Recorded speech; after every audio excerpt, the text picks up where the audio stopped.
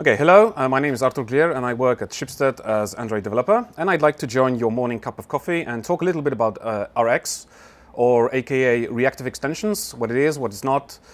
Yeah. So, I'm going to talk about it in context of RxJava. And by definition, RxJava means that these are reactive extensions for the JVM, a library for composing asynchronous and event-based programs using observable sequences for the Java virtual machine.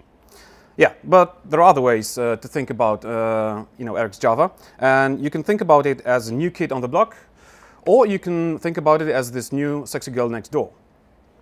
Except that there is nothing really new about RxJava, because it's a technology rediscovered after many years. And RxJava was developed by Microsoft by a guy called Eric Meyer as reactive extensions for the C# platform. Then it was adopted by Ben Christensen from Netflix, and he created RxJava and RxJS. And then it was adopted by GitHub. They created Reactive Cocoa. Some of the early adopters are Microsoft, Netflix, New York Times, SoundCloud, and Square. So these are all major players in our market. And if you dig a little bit about RxJava, you will find that RxJava is all about functional reactive programming. But what does it really mean, right? In simple words, functional reactive programming is programming with asynchronous data streams, plus every engineer's best friend, a toolbox. And it's good to know functional reactive programming because it's a cross-platform idea, not really a technology. So it works in any language you pick.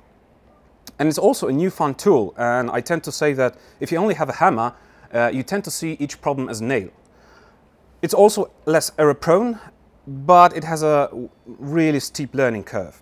And the steep learning curve is because if you look up the alphabetical list of observable operators for RxJava, you will find out that there are about 250 operators. So that's a lot to learn. RxJava is an extension of the observer design pattern. Think about auction hunters. Every auction is a great example because you have bidders that place the bids, you have auctioneer that accepts a bid and propagates the event to the other bidders. So this is a great example for observer design pattern. And you can try doing this model in different ways. You can try using iterables, but iterables are pool-based approach, and any logic requires the result to be available at execution time.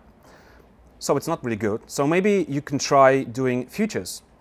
And futures are great, but futures are straightforward to use for a single level of asynchronous execution. And the thing is that conditional asynchronous execution flows become difficult to optimally compose.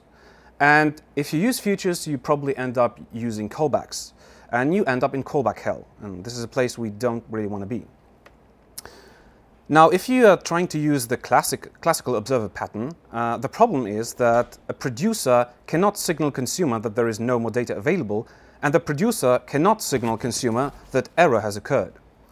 But RxJava is better, and it can. It extends the observer pattern to support sequences of data events. It adds operators that allow you to compose sequences together declaratively, and you don't have to worry about low-level threading, synchronization, thread safety, and concurrent data structure. Now, how do you learn RxJava? And there are multiple ways to learn RxJava. For example, there is this hard way.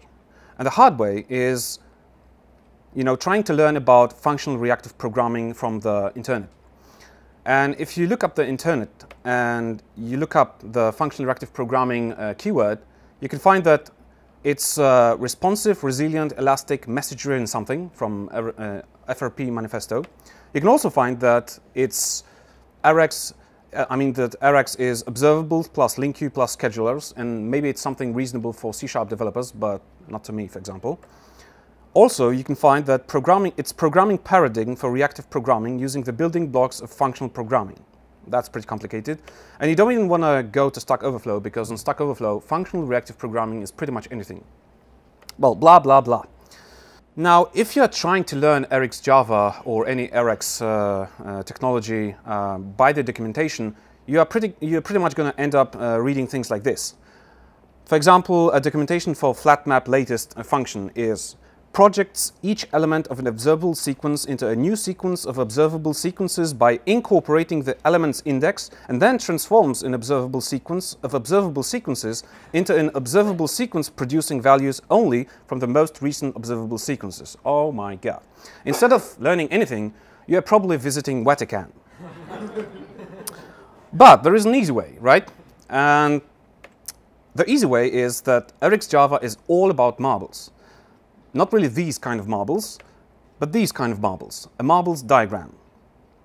And you can see a diagram that consists of the colorful circles, which are events, the cross, which means that an error has occurred, and the pipe, which means that a stream has terminated.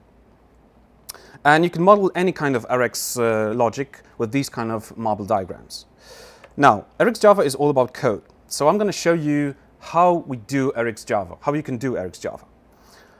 This is the world's most simple observable with RxJava. It takes a string and it puts it into the stream, into observable. Now, to make it work, you need a subscriber. And the world's most trivial subscriber is this.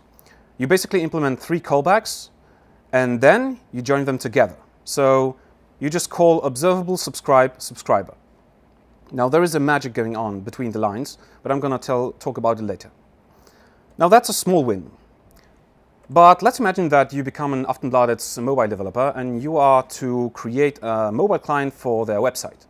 So you are given an API that fetches top stories, and then it can fetch the particular item details. And if you look at top stories, this is just a collection of IDs. And if you look at item endpoint, this is the details for a particular item. So what you have to do is you have to fetch the list of IDs and then fetch the details of every particular ID. And if you think about how to do it in a traditional way, or with any means that you are in any way that you are doing it today, it probably means a lot of work. But with RxJava, it's pretty simple, actually. Okay, so what you have to do with RxJava is you call top stories endpoint to get the list of IDs. But the list of IDs is the event, and you don't want to have the list of IDs as the event. So you flat map this list of IDs into a observable of IDs. Now, then if you have any particular ID, you can fetch the item's details. Then you can collect every single item's details into a collection, and then you can subscribe to it. Also, there is an interesting thing about RxJava and Android. On Android, it's super important to remember about threading, right? You don't want to do anything that takes a lot of time on the UI thread. So what RxJava does, it supports doing things in the background. Subscribe on tells the RxJava to use a new thread for any computation, and observe on tells RxJava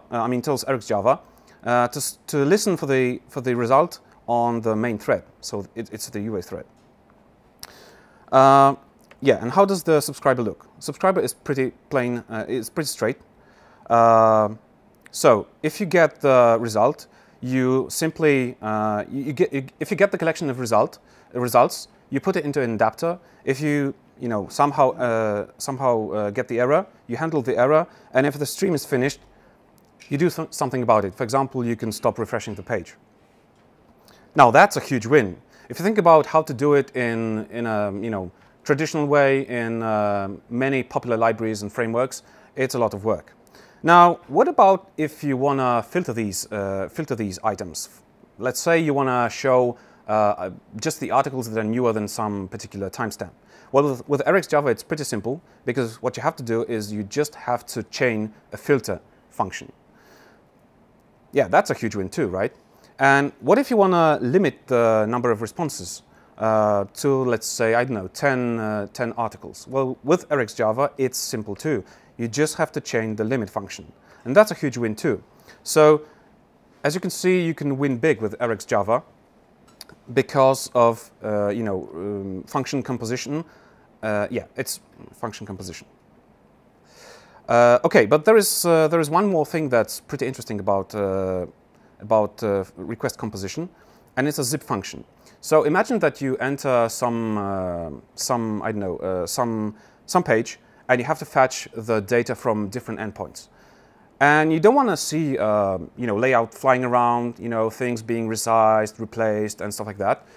You want to show the layout only when you have all the data available. So if you are about to do it with any framework that you are using right now, it's probably cumbersome. You probably have to remember the state from some request, then do something about this result, then fetch the other result, combine them together, and do lots of stuff. With RxJava, it's pretty simple. You only have to use the zip function. And what zip function does, it waits for the result of every stream that you pick, and it combines the results together. And that's a really huge win. Actually, it's pretty much mind-blowing. But what if you have a existing code and you want to use RxJava with your existing code? Well, it's pretty simple because you can combine your existing code with RxJava to create observables and to use the observable functions. So what you have to do, you have to just use observable create method and wrap your function with it. And your function would be, in this case, get device reg ID. And then you just have to subscribe to it. That's it. And you can chain any function you like. You can filter it, you can limit it, do whatever you like. And that's also a huge win. So the bottom line, what I want you to remember is that basically RxJava is all about fun, a developer's fun. And if you have any, will to learn RxJava, you can also have a look at my gist. There are lots of resources there, a lot of cool stuff, and you can read about it more. If you have any questions, you can reach me at this email. And if you are interested in this particular topic, there is a sequel going on. It's under construction, but it's called Refactoring Android to RxJava, and I'm going to show you a lot of code of how to replace the existing patterns with Rx patterns. So stay tuned and see you next time. Thank you.